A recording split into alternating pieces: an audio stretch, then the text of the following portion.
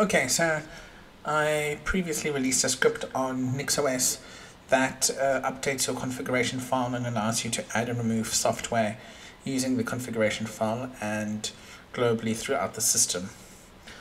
But I've got another script as well that I want to show you today, and it's how to easily change your desktop environment in NixOS. And you'll see under NixOS, under scripts, I have this NixOS GUI Changer script. And basically what it does is, and I'll demonstrate it, is it allows you to which new desktop environment do you want to use. Do you want to use KDE, GNOME, XFCE, Pantheon, Mate, Cinnamon? And what this file actually does, it goes and edits the etc NixOS configuration.nix file, and it will either add or remove the environments as it goes. So stuff like Mate and Mate XFCE requires the packages XDG desktop portal edition and the applets edition to be added. So what it will do is it will automatically add those additional requirements once you select the appropriate desktop environment. And if you remove and you change, let's say if you go from Mate to GNOME or to KDE, it will remove the files it doesn't need. So what it actually does is it adds and removes the files from the NixOS configuration file as it gets used, as well as changes the display manager as well. So for example, if it's KDE, it will automatically use SDDM, and GNOME it will use GDM as a display manager, and for the others I've just configured them to use Light display manager. So important to know, while you're running the script, if your interface bombs out for a second, then just what you can do is just do a NixOS -rebuild switch and the system will carry on as normal. And sometimes the stuff goes dark because it's actually gone ahead and removed the files that it was using to display things. But let me show you. So I'm going to open up the terminal, and first things first, we need to clone the repo. So we need to do a nix-shell-p git, because NixOS doesn't have git pre-installed, so we're opening up a temporary shell environment that will have git, which we've done. So now we're going to do git clone https gitlab.com/gosh-linux-nixos.git. We'll clone it. I'm going to go into the NixOS folder. I'm going to go into the scripts folder, and I'm going to go chmod +x *.sh, and that will make those files executable. Again, you need to be sudo or admin to run the files. So if I was to just do NixOS CLI App Store, it will tell you please run as sudo or as root, but I actually should do NixOS _ GUI Changer, and it will tell you the script must be run as root or with sudo. So we'll do sudo NixOS GUI Changer, authenticate, and it tells you, thank you for using NixOS GUI Changer. This script will modify your installed GUI system. Use at your own risk. Please select desktop environment. So you can see here I'm running KDE, right? KDE, and I'm going to be simple right now, and I'm going to go from KDE to Mate desktop. So I'm going to choose option number 5. I'm going to hit enter. Then it's going to ask me, do I want to rebuild the system now? I'm going to say yes. I'm going to hit enter. I'm going to let it rebuild. And you can see what it's doing now. It's copying down the relevant files that it needs. It will start removing KDE in a moment.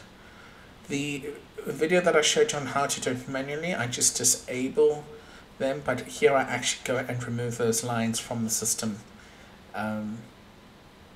just so that there's less issues I found. So if I do sudo system ctl reboot, right, it's doing a reboot now, NixOS, let it boot up, and I'll log in, and look here, we've gone ahead and now we're using Mate. Same environment, all done, easy peasy. So let's say we want to change it again and we want to go to a different environment.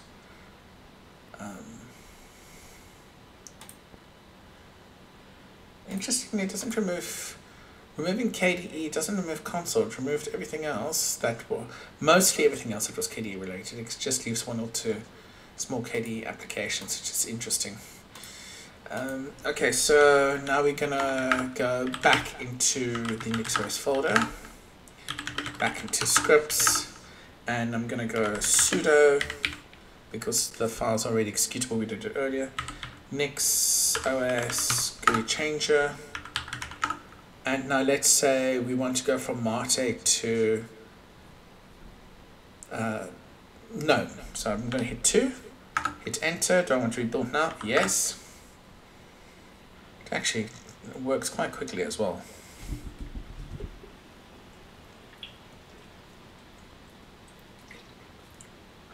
Okay, so you see the graphical interface here vanished. Or if you just reboot your system, it will come up. So I'm just going to say reboot, right, and it's installed GNOME. And here we are. GNOME desktop is being fully installed, as you can see here. Right, if you are worried that any file maybe wasn't copied or if it didn't finish in the background for whatever reason during the conversion between the systems, if you are worried, you can just do sudo NixOS rebuild switch, and if you are worried it didn't finish in the background, you can just run that command as well. And in case it didn't miss anything, which is unlikely, you can just run that command. Okay, now I've shown you that. Let's go back to the NixOS folder, back to scripts, and sudo again, NixOS GUI Changer, and this time I'm going to go to Pantheon. I'm going to hit number 4. Do I want to reboot now? Yes. The reason I configured the script to remove the old interface instead of just hash it out is to cause less issues in the long run. Otherwise, sometimes there can be a bit of a conflict between the configs. Again, remember when you run this in the system, it is a global, not per user. Okay, so what you would do on your machine now, you would go and reboot it.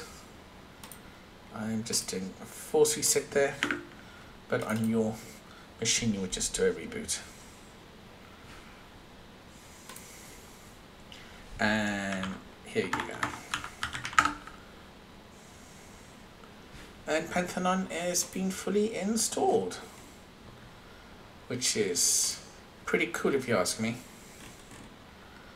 So yeah, folks, I think the only one, we've got 2 left now if I recall correctly. So let's go into NixOS, go into the scripts, NixOS GUI Changer, and we want to go, let's say, to Cinnamon. We'll hit 6. We want to do a rebuild now. Yes.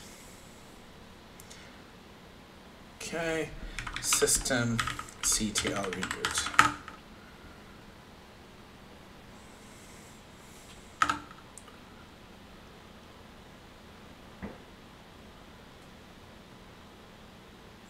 And you'll see we're now in the Cinema desktop environment. All set up, all installed, and all working without an issue. And let's do the last one. NixOS scripts and sudo NixOS GUI Changer, and we want to go to XFCE. I'm going to hit 3, yes, rebuild. You could always run the command, not rebuild, and then just make sure you log into a virtual terminal, so not in the GUI, and do a rebuild from there as well. So when you reboot, it will automatically show you that it's in the correct GUI environment. And look over here, folks, we're now in XFCE. So everyone, I hope you find the script useful. Please use at your own risk if anything goes wrong. But it's basically just removing and adding lines to your configuration.nix file. I suggest using it more in a plain installed installation of NixOS, or one where you haven't changed the configuration file too much. And folks, as always, thank you for watching. Bye for now.